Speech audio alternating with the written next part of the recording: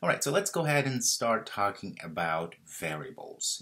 What variables are and what is this variable thing. So that's a very important concept in any language, okay? So think of a variable as a little bucket, okay? Variables are just little empty buckets that we can put things inside of those buckets, and then we can retrieve those things later if we need to do that. Why do we need this variables thing?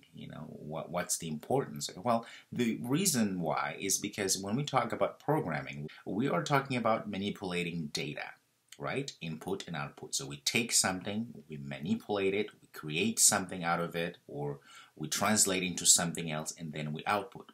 Think of a calculator, for instance, right? Any calculator. You input something, right? 2 plus 2, and you want a result. The summation of 2 plus 2 is going to be 4, right? But inside of that calculator, there's a lot happening. In fact, inside of that calculator of yours, it has code. There are instructions written there that say, okay, if Joe enters 2 and hits the plus sign and another 2, then that means I will have to add those two numbers and show that to Joe so that he knows 2 plus 2 is 4.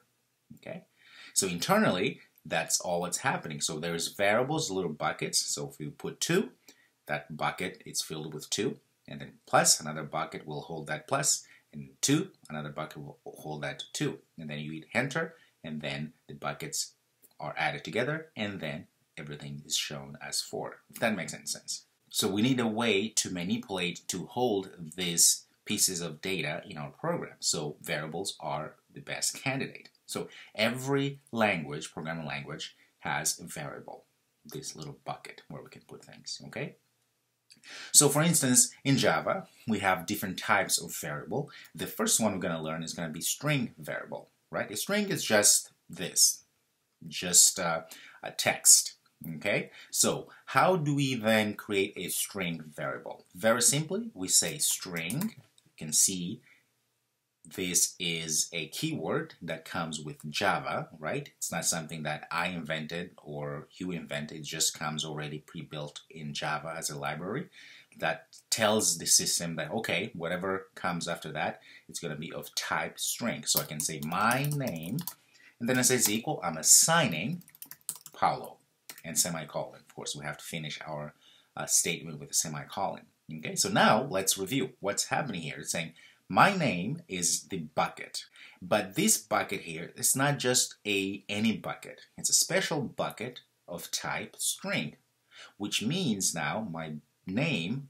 my bucket here called my name, will only hold string types.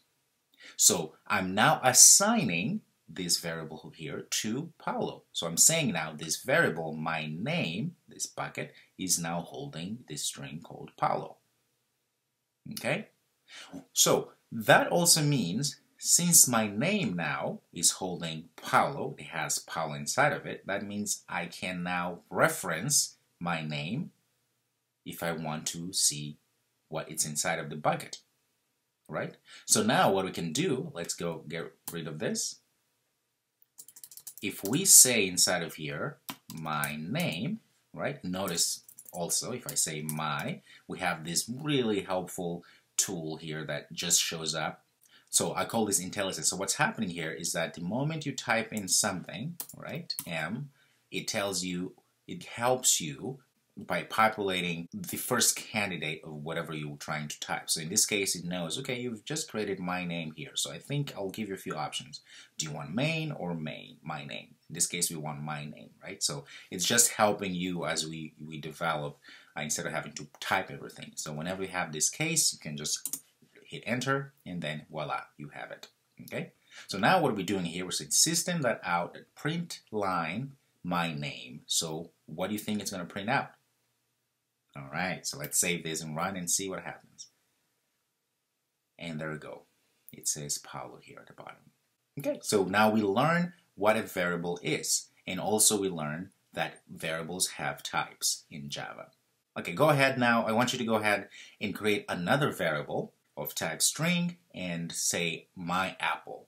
And that variable will have to hold something, just like what we did here. Just go ahead and play around and create as many variables as you want and display them just like we did here. So I'll see you in the next video.